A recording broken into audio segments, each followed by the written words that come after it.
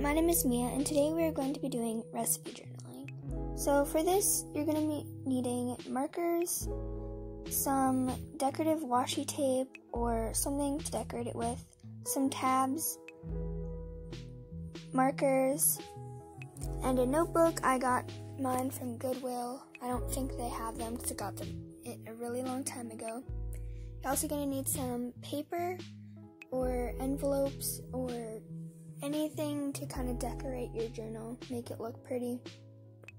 Some images of the recipes that you're going to be putting in your journal. I got these stickers from the dollar store, but you can just use anything. And finally, you're going to need some recipes. So let's get started. So right now I'm cutting out the images of the food I'm going to be putting in my recipe journal.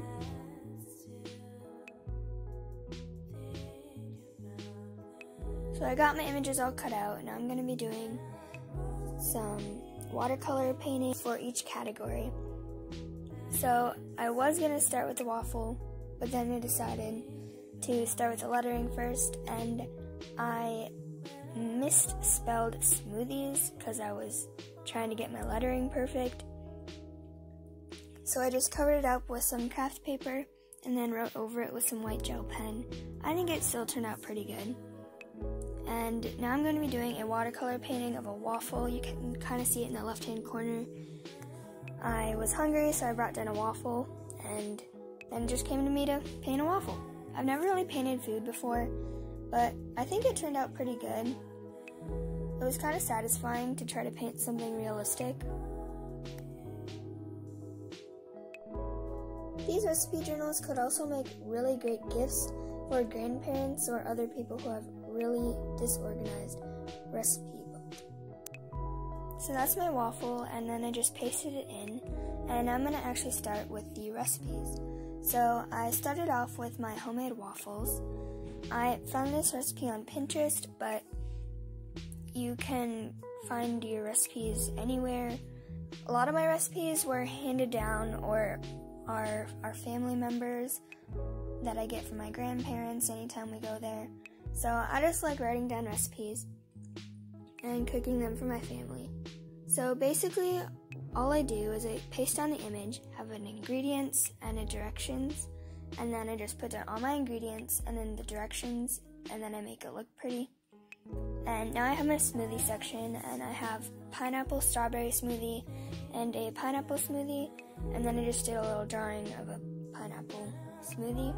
So now I'm going to be starting off on my lunch spread category thing. So I got this idea to do a juice box because it's kind of like a school lunch thing. And now I'm just writing down a quote that says, "Happiness is homemade," and then I did a little rolling pin doodle and colored that in with watercolor. Now this is my tortilla soup recipe, and I like this one. I think it turned out really cool with the white on top of the black kind of look. So, and then I just have the ingredients, directions, and then for tortilla soup we usually serve it with some sort of chips, so I just put that as a little note at the bottom.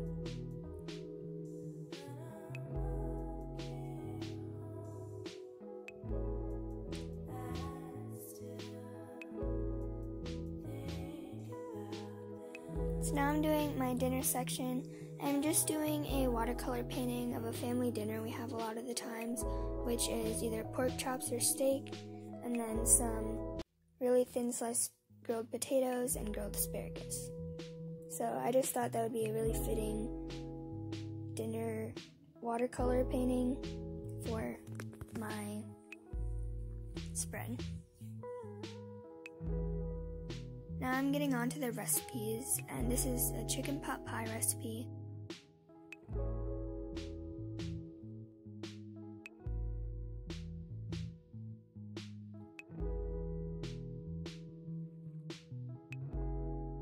I get a lot of my recipes from my grandparents.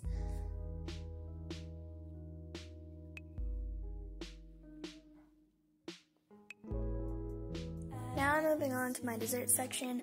I didn't record all of the recipes I did in my dessert section because there was a lot of them and I was getting really tired.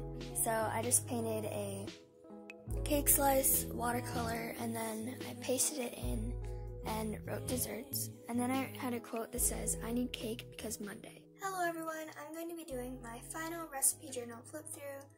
I'm so glad to have this done. It took a really long time, but I think it turned out great. Can't wait for you to see it. Let's get into the flip through. This is the first page and it's future recipes. In here I'm just going to put sticky notes of recipes that I'll make into full pages in the future. And then I have a category for breakfast and smoothies. I do not have very many recipes for breakfast, but we do use these recipes a lot. These are my smoothies, and then I have about 5 to 8 pages between each category that isn't being used, so I can put recipes in future times. I only had soups for lunch. I probably could have made it a soup section instead of having a lunch section, but yeah. This is my dinner category, and I just have a quote that says, "People who like to eat are always the best people." Thought that was a great quote.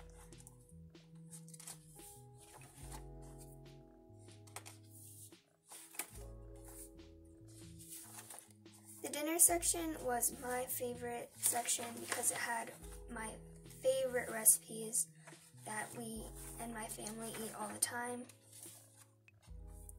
This is the dessert section, and I just have a watercolor painting of a cake and a quote that says, "I need cake because Monday." These are my 2 sugar cookie recipes. Well, actually my uncle's and mine. Monster cookie recipes, peanut butter cups, French silk pie, salted peanut rolls, scotcheroo, microwave mug cake, and buttercream frosting. I did put the banana bread and zucchini bread in here. I know they're not desserts, but they needed a place. So I still haven't put the zucchini bread recipe, but I'll have to find a place for that next time. I did find most of my recipes from my family and ones that have been passed down. Otherwise, some of them are on Pinterest, so you can find them there. Thank you guys for watching. Hope to see you next time. Make sure you like and subscribe.